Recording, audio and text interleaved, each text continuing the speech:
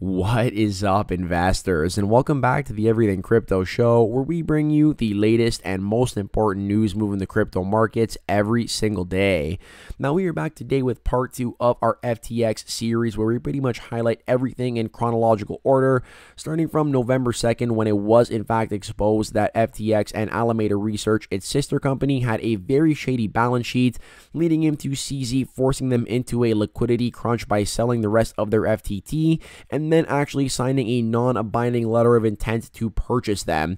So this is what happened. This is what we covered in part 1 of the video, and part 2 of this video is going to cover everything from the entire legal team quitting at FTX over to the actual head team being on the run and currently under supervision in the Bahamas. And I do intend to make more parts as more of the news does unfold, as obviously this is an ongoing story. So without further ado, it is time to sit back, relax, grab that cup of joe, and enjoy the show. Happy Wednesday, everyone. If you've not yet hit that sub, like, and notification bell and join the Everything Crypto Squad, please consider doing so, and I love and appreciate you all. Now, we're going to hop into the video here with part 2, but just a quick recap on part 1. We pretty much covered on November 2nd how Alameda Research had $14.6 billion worth of assets against $8 billion worth of liabilities. But what was really more concerning here was the fact that they actually reported having $5.82 billion of FTT token on their balance sheet, when FTT only had a current market cap of $3.35 billion.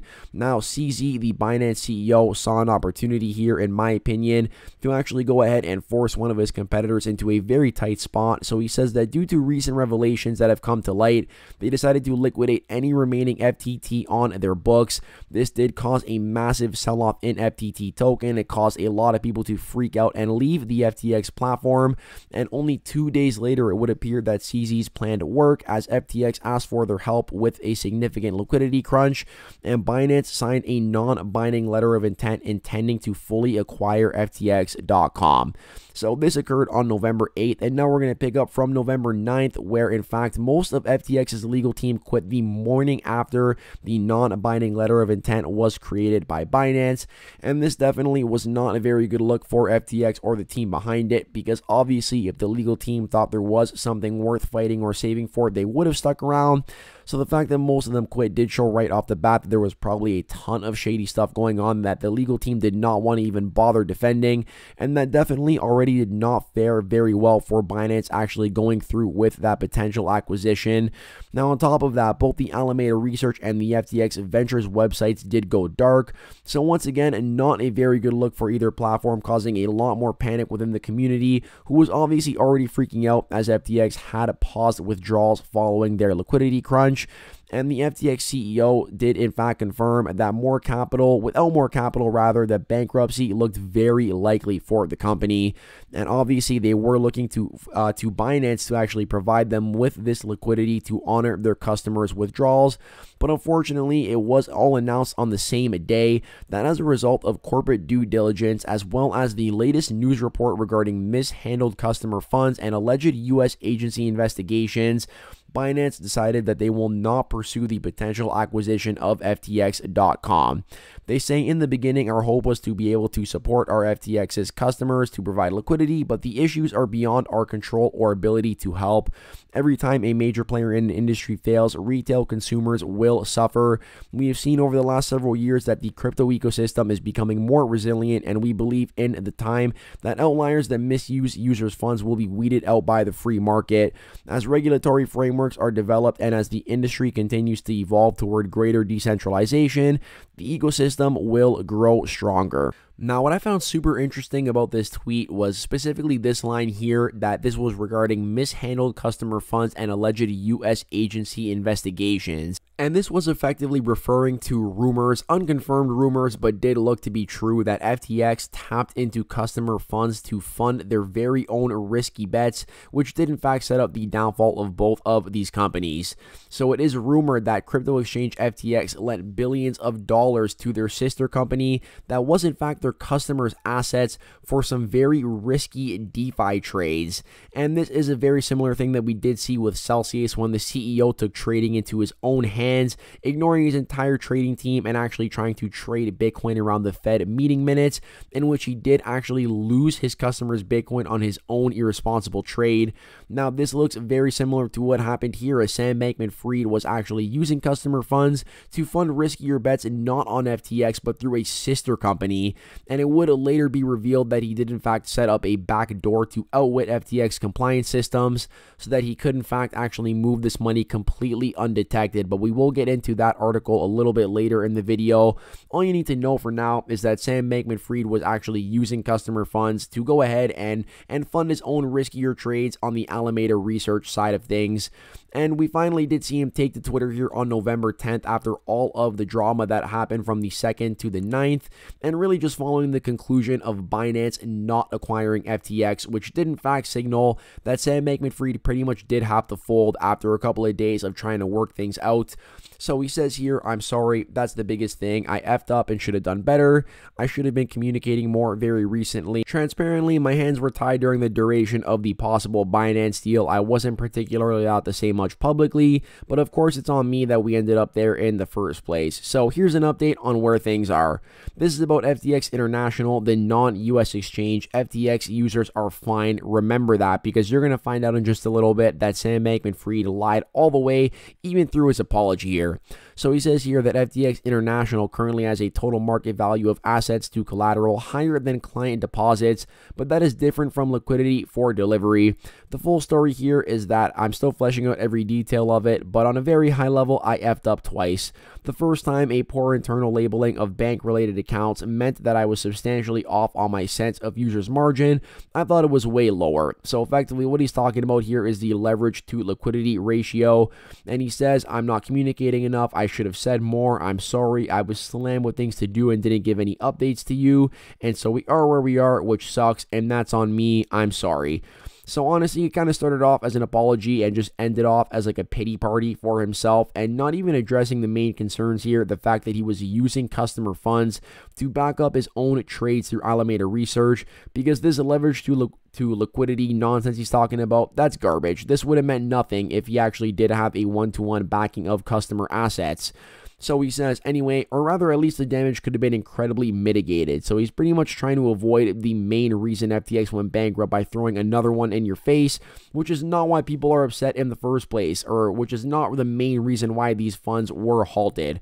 So he says, anyway, right now my number one priority is doing right by users, and I'm going to do everything I can to do that, to take responsibility and do what I can. We are spending the week doing everything to raise liquidity. I can't make any promises about that, but I'm going to try and give anything I have to if that will make it work.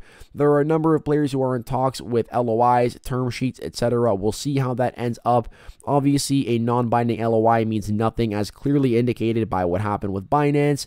He says every penny of that and of the existing collateral will go straight to users unless or until we have done right by them, and then after that, investors. So what does that mean moving forward? I'm not sure. That depends on what happens over the next week, but here are some things I know. First, one way or another, Alameda Research is winding down trading. I mean, that's kind of a given considering they don't have the money anymore to continue trading. Second, in any scenario in which FTX continues operating, its first priority will be radical transparency. And honestly, this I don't believe whatsoever, because we can even sniff out some of the lies within this apology, quote-unquote, paragraph alone. And the biggest one here that I do want to focus on is the fact that he said this was only about FTX International. FTX US is safe, and that Americans' funds were not at risk. So remember that when we do get later in the video. But obviously, in between that and what we're going to talk about now, more stuff did go down, starting off with the fact that we actually saw Tether depeg from the dollar here. So the largest stablecoin issuer in the crypto market actually depegged from that dollar level all the way down to 98 cents, 98.8 cents, so a decline of about 1.2%, which is not a lot by crypto standards, but definitely very important in terms of a stablecoin, because they should be stable. So yes, even a 1% move on a stablecoin is enough to really freak out the markets, especially one as big as Tether. And then it was announced here that Tether actually froze $46 million worth of USDT held by FTX following a law enforcement request. So it was in fact being rumored and also displayed actually with some on-chain data and wallet addresses that it appeared like FTX was actually trying to short USDT or use USDT to make trades, which was actually messing with the peg. And none of this was confirmed, but given the fact that USDT did lose their peg and then opted to freeze $46 million worth of their very own token held by FTX, definitely did suggest that there was something going on. So they said here that they are starting to receive requests from law enforcement to temporarily freeze assets while an investigation occurs.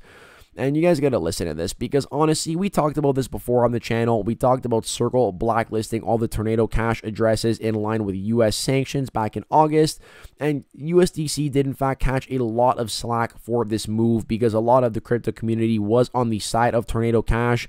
But given the fact that FTX is pretty much everybody's enemy right now in the crypto space, people seem to be letting this fly under the radar that yes, USDT did in fact freeze funds on law enforcement request.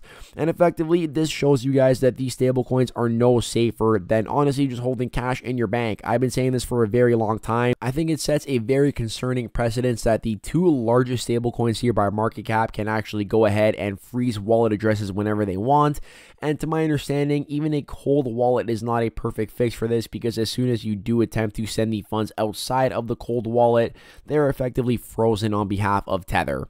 So definitely very concerning here, kind of flying under the radar right now as people are more concerned about FTX, but just something I wanted to put on your guys' radar because I do think this will become a bigger issue in the future yet again, and it does clearly show you what the government is looking to use stablecoins for, and that is effectively for CBDCs, for the ability to monitor all of your transactions and effectively freeze your ability to make purchases, which they cannot do at the moment with cash, and obviously they do not like that. But anyways, moving on here to what we did see out of BlockFi back in June. This does date back to June, as they did receive a $250 million credit facility from FTX, and the proceeds were used to fulfill client balances across all accounts. So we know that earlier in the year, Sam Bankman-Fried was playing White Knight, buying a ton of crypto exchanges or bailing them out on the cheap. People were calling him the JP Morgan of the crypto industry, and we were really warning here from the beginning of how shady this was, especially the fact that he actually owed Voyager about $376 million through Alameda Research, and instead of paying off Voyager to help them potentially claw themselves back from that Chapter 11 bankruptcy, he instead opted to buy them out through FTX. So he owed them money through one company, and then he bought them out through another one. And I'm not saying that had he paid back that loan, that it would have stopped Voyager from going bankrupt. In fact, it wouldn't have, I don't think. But the fact that they were about $1.2 billion in the hole, and Alameda owed them about $375 million of that, and the fact that he opted to acquire Voyager instead of fulfilling his loan, definitely did show some very shady intent from Sam Bankman-Fried. I don't know how regulators let him get away with that in the first place, but besides the point, he did also offer $250 million here to BlockFi to continue operating. So the question now becomes, well, if BlockFi was getting this money from FTX and FTX has no money, what happens to BlockFi? And we found out here on November 10th, as it was announced, they said here on their Twitter, "We are shocked and dismayed by the news regarding FTX and Alameda. We, like the rest of the world, found out about the situation through Twitter. Given the lack of clarity on the status of FTX.com, FTX US, and Alameda, we are not able to operate business as usual. Our priority has been and will continue to be to protect our clients and their interests. Until there is further clarity, we are limiting platform activity, including pausing client withdrawals as allowed under our terms. We will share more specifics as soon as possible. We request that clients not deposit to BlockFi wallet or interest accounts at this time. We intend to communicate as frequently as possible going forward, but anticipate that this will be less frequent than what our clients and other stakeholders are used to." So yes, BlockFi was in fact forced to halt withdrawals after FTX. The money that FTX lent them effectively did disappear, as we did see that massive liquidity crunch, and they did in fact halt withdrawals. So we are starting to see the ripple effects of what happened at FTX already, and I think that this is only going to continue in the coming weeks. I think BlockFi is only the first of at least a couple of exchanges or crypto companies that are going to announce some financial troubles based on this fallout. I sincerely hope not, but clearly FTX and Sam Bankman-Fried had some very deep ties to obviously like political parties, to the World Economic Forum, as well as other crypto exchanges, and I do believe that the damage here will take a while to sift itself out, the same way that it did with Luna and Celsius, unfortunately. Now, I want to go back to this comment that he made about how everything he stated here was about FTX International. FTX US, the US-based exchange that accepts Americans, was not financially impacted. It is 100% liquid and every user could fully withdraw. So he said that on November 10th. And then we see here on November 11th that he did in fact file for Chapter 11 bankruptcy on FTX, on Alameda Research, and yes, also on FTX US. So once again, a perfect example of Sam Bankman-Fried lying, okay? A day after he said that FTX US was completely liquid, he went ahead and declared the bankruptcy on FTX US as well. And he tweeted, "Hi all, today I filed FTX, FTX US, and Alameda for voluntary Chapter 11 proceedings in the US. I'm really sorry again that we ended up here. Hopefully things can find a way to recover. Hopefully this can bring some amount of transparency, trust, and governance to them. Ultimately, hopefully it can be better for customers. This does not necessarily mean the end for the companies or their ability to provide value and funds to their customers chiefly, and can be consistent with other routes. Ultimately, I'm optimistic that Mr. Ray and others can help provide whatever is best. I'm going to work on giving clarity when blah, blah, blah." You know what? None of that matters. The fact is, once again here, that Sam Bankman-Fried just continued to lie to customers the whole way through this process, telling American users that FTX US was safe, and then boom, also actually slapping them with that Chapter 11 bankruptcy.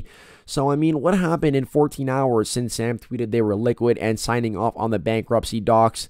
Who knows? I mean, we do know. The matter of fact is, I don't want to say the matter of fact, but it can be heavily implied that nothing happened, that they were not liquid, and that Sam Bankman-Fried was bluffing and lying to customers once again. And he did also resign as CEO on the same day that he declared a bankruptcy on both of these companies. And that is not even when things get insane, because later that night, FTX was then hacked as the crypto disaster worsens, and they saw a mysterious outflows exceeding $600 million. Now, the reason that this is a little strange is because there are some rumors flying around this was in fact an insider job. And the first thing that was said here is it was actually tweeted by FTX that customers should not open their apps. In fact, they should delete their apps completely. And I did see some crypto influencers like BitBoy tweeting that this was actually a ploy by the FTX team to get people to delete their apps, which would also delete incriminating data as people did this. But another very interesting thing that was pointed out is the fact that not only FTX was hacked, but also FTX US. And that's weird because they are two completely different platforms. So obviously, I'm sure they do run on some of the same software as they were designed by the same team. But the matter of fact is that FTX and FTX US are completely different platforms. So the fact that both of them were hacked did indicate or did lead some people to believe that this was in fact an insider job. And it was also revealed that Sam Bankman-Fried built a bespoke backdoor to outwit FTX compliance systems. And this basically allowed him to move funds around without raising red flags to the rest of the FTX team. He obviously denied that such a backdoor ever existed, but clearly his word means about nothing at this point. And this is how he was in fact able to move $10 billion worth of funds from FTX to the sister trading firm Alameda Research. So then it was announced on November 12th that Sam Bankman-Fried was in fact under supervision in the Bahamas, looking to flee to Dubai with alongside two of his former FTX associates. So FTX CEO Sam Bankman-Fried, co-founder Gary Wang, and director of engineering Nishad Singh are understood to be in the Bahamas and are under supervision by local authorities. A source familiar with the matter told Cointelegraph that the three former FTX executives, as well as Alameda Research CEO Caroline Ellison, are looking for ways to flee to Dubai. While the plan was made assuming that the U.S. does not have any extradition treaties with the UAE, the nations did in fact sign a mutual legal assistance treaty back on February 24th of 2022 to work against criminals. So Caroline Ellison, the Alameda Research CEO, was not with them in the Bahamas. She was actually in Hong Kong, and it was suggested that she may in fact be able to get to Dubai through Hong Kong, pretty much proving here that Sam Bankman-Fried, the FTX, and Alameda team have really been cowards about this whole thing and lying to their customers, despite saying that they want to help them, they want to honor withdrawals. Clearly, when you see people like this on the run, it does not indicate that they are looking to face consequences and help their customers. And I do wish this could be the end of the story, that they were caught, that people were refunded, but unfortunately, that was not the case. In fact, the part 3 here is actually going to pick up with Sam Bankman-Fried sending out some very cryptic tweets and what he was actually doing with these tweets to hide some very shady tactics on Twitter, including deleting incriminating tweets from his very own profile. So without further ado, I hope you guys did enjoy part 2 of this video. I hope you are all having an amazing Wednesday and hope to catch you in part 3. Peace out for now.